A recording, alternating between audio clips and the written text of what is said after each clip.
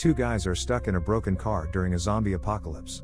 They can't fix it and leave for 3 days, and the supplies are running out. Will they be able to get out?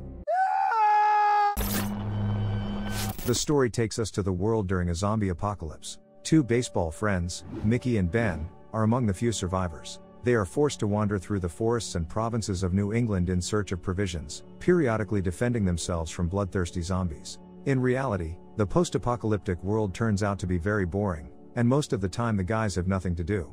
Ben adapted to the new reality faster than his friend. He learned how to kill zombies and get food with improvised means. Mickey, on the contrary, is afraid to take up arms and prefers to disconnect from reality with the help of music in his headphones. During another sortie, the guys find an abandoned car. A zombie woman climbs out of the driver's seat, but Ben reacts instantly and shoots her in the head. The guys are lucky, the car immediately started up and now they will be able to continue their forced journey on wheels. Mickey offers to stop by his ex-girlfriend's house to look for provisions there. As Ben searches the house for zombies, Mickey gets nostalgic in his former lover's room. He takes a new disc from her dresser for his player, after which he smells her clothes and perfume. Ben, on the other hand, chooses only what can be useful to them on the way, and thus finds 2 battery-operated walkie-talkies among the things.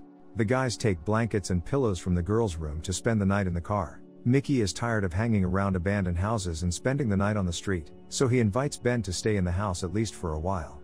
Ben believes that staying in one place is not safe and they must constantly be on the move in order to survive. He reminds his friend that when things first started, they locked themselves in Mickey's house for 3 months along with his entire family. Staying in a confined space turned out to be a real hell. The company quickly ran out of food, and Ben had to kill the dog so that the family would not starve to death.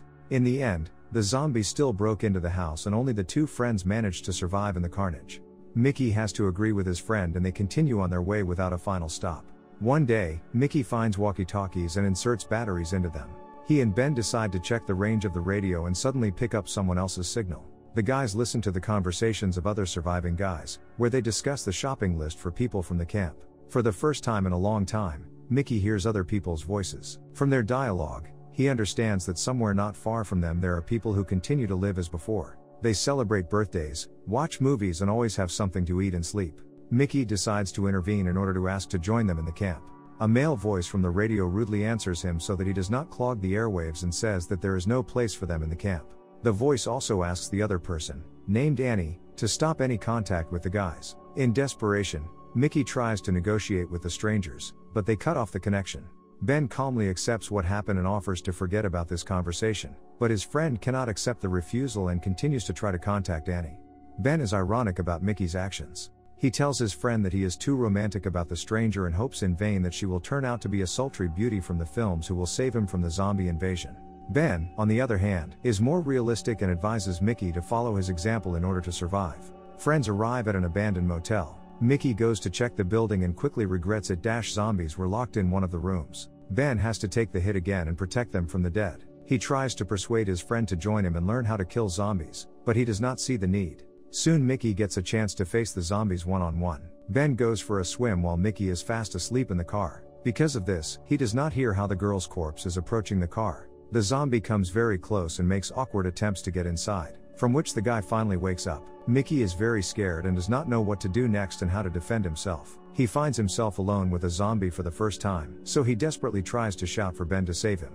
After watching the actions of the corpse for some time, the guy realizes that she does not understand how to get inside and can rub against the car forever. Then the guy realizes that even though what's in front of him now is a zombie, she used to be a pretty girl. Since Mickey has spent many months without intimacy, he decides to take advantage of the situation and satisfy his needs by looking at the girl. The climax of their romantic moment is interrupted by Ben, who returns to the car and shoots the zombie in the head. Every day the tension between friends increases. They set off again and search the abandoned houses. At some point, Mickey loses his temper and tells his friend that they will stay overnight at the house. Ben makes concessions, but in return takes the player from Mickey. He explains this by saying that Mickey runs out of all the batteries and puts their lives in danger, because he might not hear the approach of the zombies because of the loud music.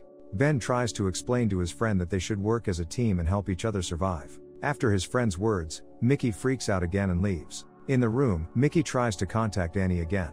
The girl finally answers him and tells the guy that she can be exiled because of a conversation with him. She warns the guy that the camp of survivors is not at all what Mickey imagines it to be, and asks him to give up the idea of joining them. The guy is ready to leave Ben alone to join them, but Annie again sends him away in a rude manner. Meanwhile, Ben finally allows himself to relax a bit.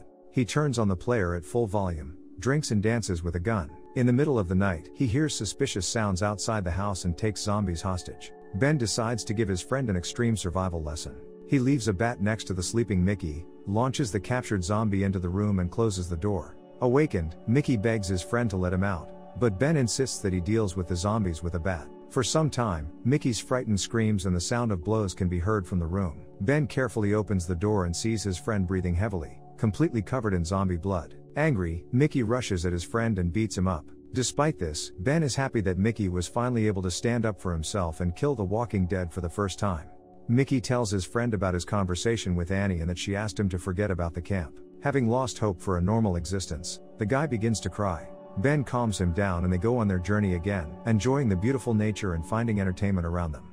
Friends go fishing together, share life stories, play baseball with apples, and eat fruit straight from the tree. One day they stumble upon an empty car, abandoned right in the middle of the road. The enterprising Ben decides to drain the gas out of it, but Mickey notices that the hood of the car is still hot. The guys realize that they are not alone and call out to the owner of the car. Nobody answers them, so Ben decides to finish what he started and does not immediately notice how a stranger takes Mickey hostage, putting a knife to his throat. The man demands to give him the keys to the guy's car, otherwise he will kill Mickey. Ben offers to take the stranger, but he plans to leave for Arizona and does not need any traveling companions. Then Ben tries to appeal to his voice of reason and asks from whom does he want to run away, that he is ready to kill an innocent person for it. The stranger says that some people promised to let him go and provide him with provisions and his own truck if he worked for them all winter.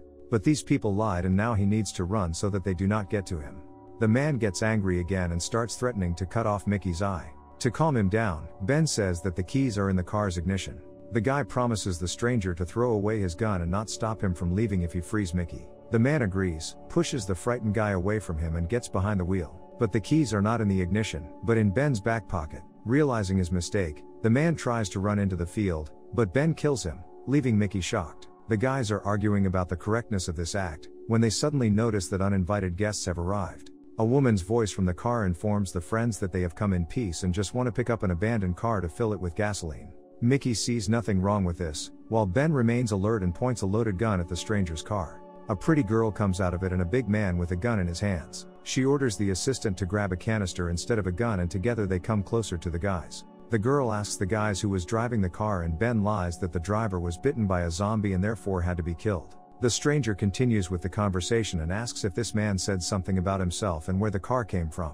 Ben understands that this is exactly the group that pursued the man and decides to pretend to be a fool. He says the driver didn't say anything out of the ordinary. Mickey, on the other hand, does not understand the danger of the situation and recognizes in the girl the other person on the radio, Annie. Realizing they've been found out, Annie shoots Ben in the leg and points the gun at Mickey. She threatens to kill the guys if they follow them to the camp. Annie takes the keys from them and tosses them into a field so they can leave while the guys look for them. Mickey unsuccessfully tries to find the keys among the thickets of grass. It begins to get dark and Ben offers to wait out this night in the car and resume the search in the morning. In the middle of the night, Mickey hears a suspicious noise. They turn on the headlights and see that a crowd of starving zombies is moving towards them. Because of the injury, Ben cannot go far, so the friends become hostages of the car. By morning, the car was surrounded on all sides by the dead. They can't get inside, so they just moan and rock the car from side to side. So the guys spend several hours locked up. Mickey is paralyzed with fear while Ben tries to find a way out of the situation. He shoots the dead, but there are too many of them to get out. Ben loses his patience and blames Mickey for what is happening. If he had left Annie alone, they would not have been trapped. A few more hours pass. Friends understand that their supplies of water and food will not last long. Now the guys can only guess who will surrender first, them or the zombies. The next day, friends cover all the windows with blankets, hoping that the dead will leave if they do not see them.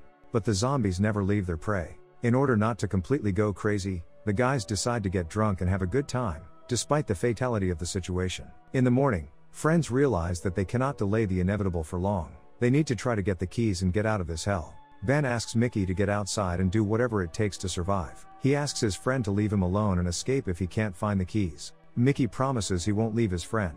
Having smoked his last cigarette, he climbs out through the hatch to freedom. For Ben, the most agonizing time of his life begins. He spends long minutes that seem endless to him waiting for his friend. The guy is almost losing hope, when suddenly he hears a knock from above. Filled with joyful excitement, he opens the hatch and lets Mickey inside.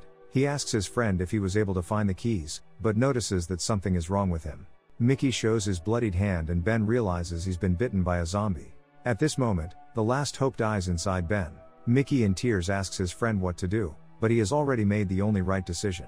Ben shoots Mickey right in the head, then screams in pain, tearing him apart from the inside. Ben spends the next few days in prostration, trying to recover from the death of his only friend. After some time, he communicates by radio with Annie. The guy tells her about the trick they did to escape from Mickey's parents' house. The guys lured the zombies to one side of the house and let them in, while they themselves got out the other side. Ben tells Annie that he will try to repeat this trick. If he survived, he would find her and put a bullet in her head. The guy turns on Mickey's player and removes the blankets from the car windows to get the attention of the zombies. While they crowd in front of the car, he climbs out through the trunk. At the end of the story, we see Ben limping down the road. He was left alone without provisions and weapons, and a crowd of hungry zombies follows him on his heels. But now the guy has a conscious goal that moves him forward. He is going to avenge the death of his best friend.